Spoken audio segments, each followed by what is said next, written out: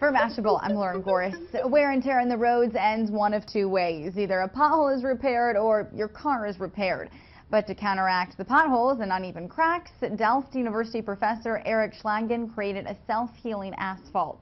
The material is a type of porous asphalt used on many roads worldwide, especially in Northern Europe. The airy surface helps reduce noise and drain surface water more effectively. But there is a downside. It isn't very durable and potholes can occur after a few years. To help avoid cracks, the professor added a fine amount of steel wool to the blacktop. Now watch what happens next. Schlangen shows Ted his modern-day magic trick. He breaks his porous asphalt in half, sticks the broken pieces in a microwave, and in the time it takes to reheat your dinner, the asphalt has repaired itself. Here's how it works. The asphalt is healed by induction heating. Induction uses a heat-conducting material to heat another substance. In this case, it's the wool fiber. After the wool heats, it melts the asphalt together, reinforcing the asphalt, and essentially the material heals itself.